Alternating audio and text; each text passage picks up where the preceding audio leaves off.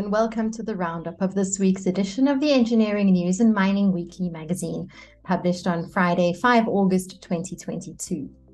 In this week's cover article, Engineering News and Mining Weekly correspondent Rebecca Campbell writes that Southern Africa lags in the adoption of sustainable aviation fuel, despite great potential.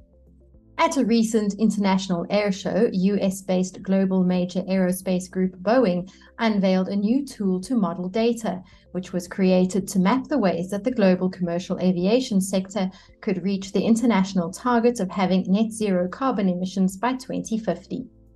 The Engineering News features focus on construction materials and equipment, where a strategy outlines the constructive value of wood, and commercial and industrial property, where the sector pursues recovery amid various challenges.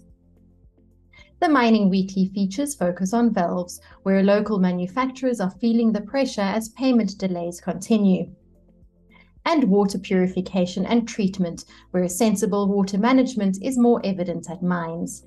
This week's business leader is Yamkela Makupula, CEO of the South African Diamond Producers Organization.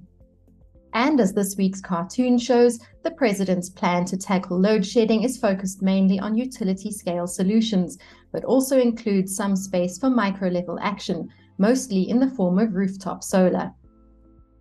We hope you enjoy this week's edition of Creamer Media's Engineering News and Mining Weekly. Be sure to subscribe to the magazine that offers you in-depth news about developments in the real economy by emailing subscriptions at engineeringnews.co.za. Happy reading and see you next time.